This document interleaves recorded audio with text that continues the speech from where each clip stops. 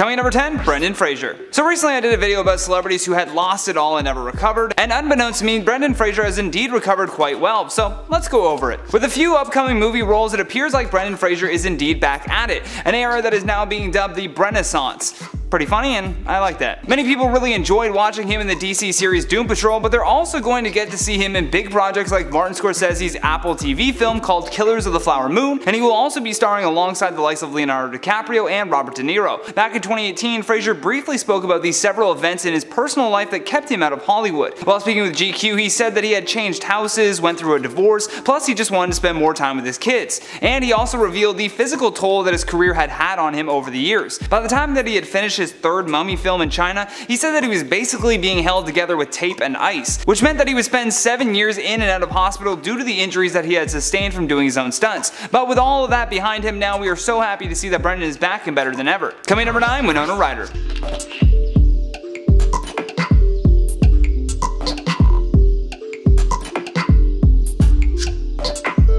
Now when it comes to excuses for shoplifting, Winona takes the cake. Her week-long shoplifting trial in 2002 ended with a guilty verdict on the charges of grand theft and vandalism. This comes after she walked away with more than $5,500 in merchandise stolen from Saks Fifth Avenue in Beverly Hills. She was however found not guilty of commercial burglary, which requires proof that she entered the store with the intention to steal. Although interestingly enough, the store's security chief testified that the actress claimed her theft was just her way of getting into a character for an upcoming role. She was sentenced to 3 years supervised probation, ordered to do 480 hours of community service, and fined a total of $2,700. Ryder was also ordered to pay compensation to Saks for the stolen items and undergo counseling. However, after taking some years off from acting to work on herself, she made an amazing comeback when she was cast in Stranger Things. Coming number 8, Robert Downey Jr. At this point, it's pretty common knowledge that RDJ had a history of addiction, but what most people didn't realize is that his issues all began at 6 years old. His father was a filmmaker and addict who enjoyed giving his young son a to smoke at the age of 6. Downey claimed that he was surrounded by drugs as a young kid and often used drugs as a way to bond with his troubled father. He believed that when they did this together, that it was his father's way of expressing love for him, the only way that he knew how. He nearly ended his acting career after being arrested several times for possession of cocaine, heroin, and marijuana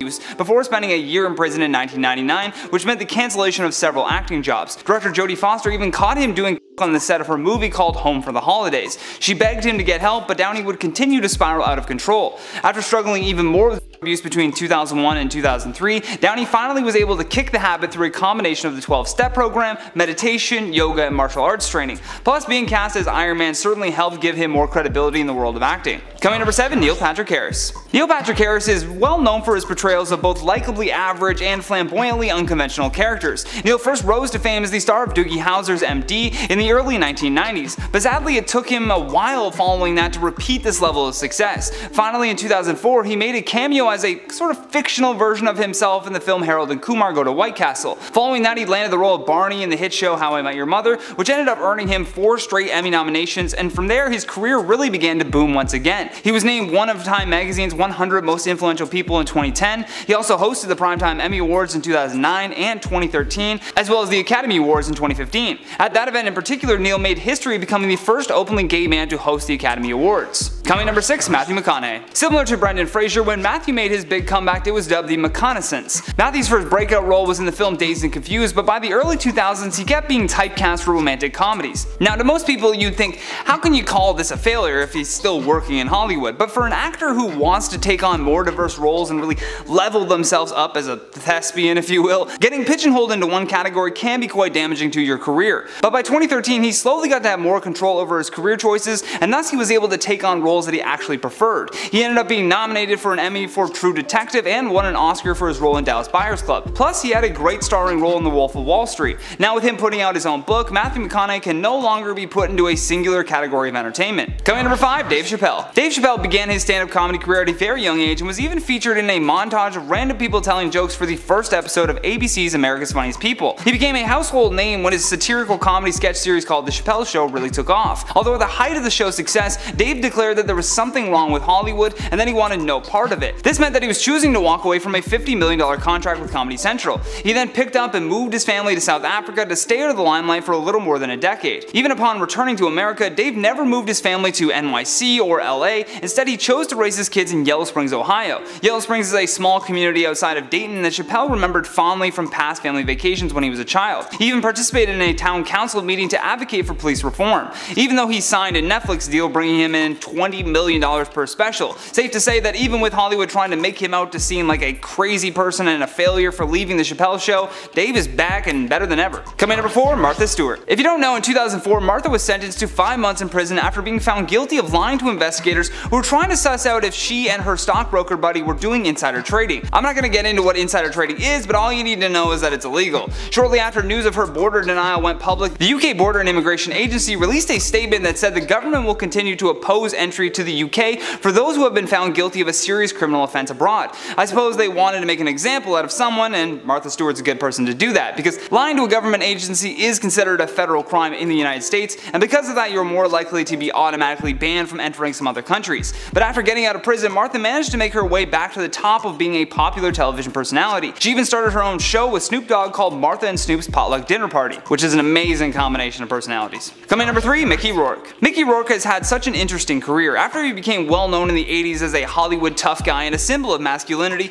Mickey's career kept being overshadowed by his personal life. By 1991, he had quit acting and started a career in boxing, although this career was not as kind to him. He had gone undefeated in 8 fights with 6 wins, 4 of which were knockouts, but the damage he took from these fights was horrendous. He's broken his nose, toe, and ribs, plus he had a compressed cheekbone and split his own tongue. Because of this, he would require plastic surgery, but Mickey would later say that he chose the wrong person to do it because the surgeon had left his face a complete mess. Fortunately, this actually ended up working in his favor. After being cast as the menacing and bruising character of Marv in Sin City, his career was launched yet again. Plus, he gave the performance of a lifetime in the 2008 film The Wrestler and ended up being part of the MCU in the Iron Man franchise. Coming number 2, Alec Baldwin. Similar to Mickey Rourke, Alec Baldwin's career was also overshadowed by his own personal issues. He has never been too far from the public eye, but his career did come to a full stop after a very public divorce from Kim Basinger, which ended up being finalized in 2002. He first became a big star in Hollywood in the early 1990s with his roles in The Hunt for Red October, The Marrying Man, and Glenn Ross. However, because of his personal life, he tried to seclude himself from the public eye as much as possible, but by 2006 he made a big comeback thanks to Tina Fey and 30 Rock, not to mention his roles on the big screen in The Cooler, The Aviator, and The Departed. Last but certainly not least, on our number 1 spot, Eminem. The story of Marshall Mathers is without a doubt one of the most legendary rags to riches tales in the world of entertainment. At 14 years old, he began rapping in clubs in Detroit, Michigan, and he missed school so much that he had to repeat the 9th grade 3 times before he finally decided to just drop out. He was a big part of the underground rap battling scene, and when he placed 2nd in the freestyle category at the 1997 Rap Olympics in LA, he drew the attention of Dr. Dre.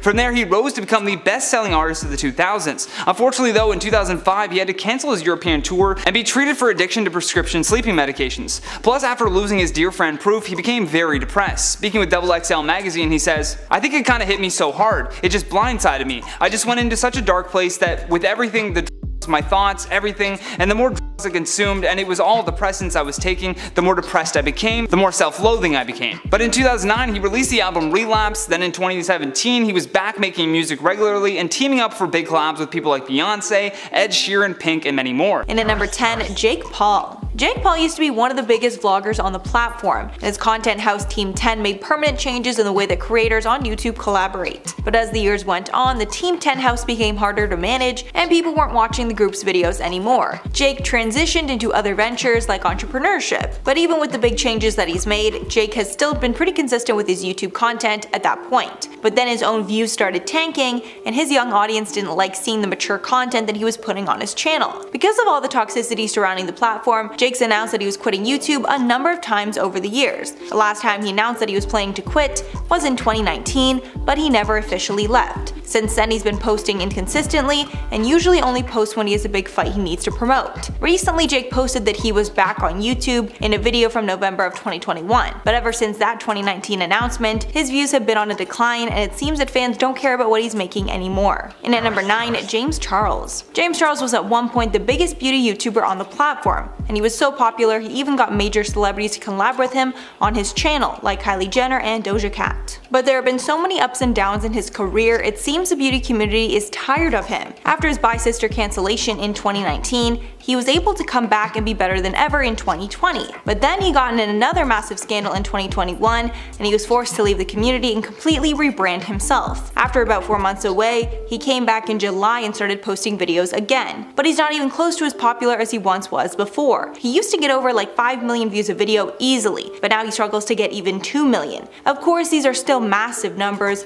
but it's clear that there's been a noticeable decline. Also, he's not able to get the all-star collabs that he once did, because no celebrity wants to hurt their brand by working with him. And at number 8, Jeffree Star. Jeffree Star is another beauty mogul who was on top of the beauty game, and it was hard to go anywhere on social media without seeing him or his makeup. But after all his cancellations and problematic behavior, even his die-hard fans could not stand behind him anymore. His beauty collections used to sell out in minutes, and his channel was getting around 10 million views a video. But following his last cancellation in July of 2020, his views have not recovered. His newest videos barely even crack over 1 million views, and he's struggling to sell his beauty products when they launch. He's also just not as interesting as he used to be, and fans are bored of the same old from him. And at number 7, Jaclyn Hill. Jaclyn Hill was the laughingstock of the beauty community after her disastrous lipstick launch that's still considered the worst beauty launch in the history of YouTube. Since then, she's come back to YouTube to launch something new, then leaves when she encounters any sort of negative attention. It seems that her videos are either talking about a problem in her life or talking about why she might be quitting social media. Her views are still decent, but nobody takes her or her launches seriously anymore,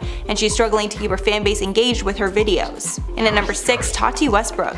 Tati Westbrook is another beauty YouTuber who was on top of her game and was known for her polished style. She didn't engage in the drama in the beauty world and was known to be unproblematic compared to people like Jeffree Star and James Charles. But that all changed after the Dramageddon scandal that she single-handedly started. During 2019 to 2021, Tati took multiple long breaks on her channel. She even made 2 videos exposing other YouTubers, trying to get the viewers back on her side. But it didn't really work either time. As of now, she's moved on from the drama and is posting regularly on YouTube again. She's still pretty successful, but not like she once was. She's also announced Tati Beauty is closing down, most likely due to the lawsuits the brand has been facing. Halfway number 5, Rawvanna. Former vegan YouTuber Rawvanna was known for her raw cooking videos, where all of her food would be completely raw vegan. She gained popularity for her What I Eat in a Day videos and was one of the platform's largest vegan creators. But that all changed when she was exposed for eating fish while still claiming to be vegan. After her secret was revealed, she came on YouTube and said she'd quit being a vegan because she was experiencing health issues that were cured when she started incorporating eggs and fish into her diet. For months after her explanation video, her channel was flooded with hate and dislikes, but she still kept posting videos of her new life, hoping that everybody would forget. As of now, her views have tanked, and her entire vegan fanbase has left her. And at number 4, Trisha Paytas. Trisha Paytas is the most scandalous person on YouTube and does anything possible to get clicks. Trisha was beloved by the community in 2020 when she started the Frenemies podcast with Ethan Klein. People loved their dynamics and loved the way they were exposing other famous YouTubers like David Dobrik. But the love affair did not last long, and Trisha's toxic behavior was exposed by Ethan, which ended the show for good. At this point, most of the internet has turned on Trisha, and she's doing whatever she can to make videos that people will want to watch. But she's back with her old antics, making videos trolling and doing crazy things for clicks. And at number 3, Olivia Jade. Olivia Jade had it all. She was beautiful, rich, and had famous parents. She even managed to break out of her parents' shell and was recognized for her own social media talents. But that all changed when it was exposed that she bribed her way into USC and used her privilege to buy her way into university by pretending to be a rower. She stayed off her channel for close to a year while her parents were fighting their legal battle. She's now back and posting again, but she doesn't have the same influence that she once had. And under pretty much all of her posts, someone will comment about the USC scandal or ask her about rowing. And at number 2, Jay Station. Jay Station has been getting in hot water for years now. He started getting hate on the platform after he would take advantage of the deaths of other celebrities and make Ouija board videos trying to contact them. Obviously extremely disrespectful. Then he got in even more hot water in 2020 when he posted a video claiming that his girlfriend named Alexia had passed away. He then made a video trying to contact her even though he knew that she was alive. She then came forward on her own channel saying that he made everything up and she broke up with him because he was incredibly toxic to her. After this, he was arrested by Toronto police and his monetization was stripped from his main channel.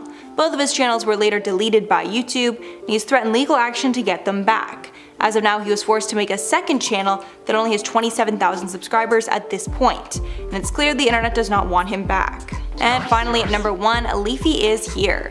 Leafy is here as one of the most infamous YouTubers ever. He grew rapidly when his channel first started, but it was stalled by YouTube after they gave him multiple community guideline strikes. YouTube made it clear they did not like his content, and they didn't want him to be the face of the platform. iDubbbz then made a content cop addressing everything wrong with Leafy, and Leafy decided to leave the platform for over 2 years. He then came back in 2020 and was growing rapidly once again. But then he was hit with 3 community strikes, and his channel was terminated by YouTube. Before his channel was deleted, he was constantly criticizing Twitch streamer Pokimane, which is not accepted on YouTube. Leafy told Keemstar that he didn't receive any emails about specific videos prior to the ban, and it seemed like a coordinated takedown. After the ban, YouTube posted a statement about the decision, saying, quote, "We have strict policies that prohibit harassment on YouTube, and we remove content that violates our policies when flagged to our attention. Channels that repeatedly violate our policies will be terminated." And a spokesperson confirmed that the ban is permanent, and Leafy will not be allowed on YouTube ever again.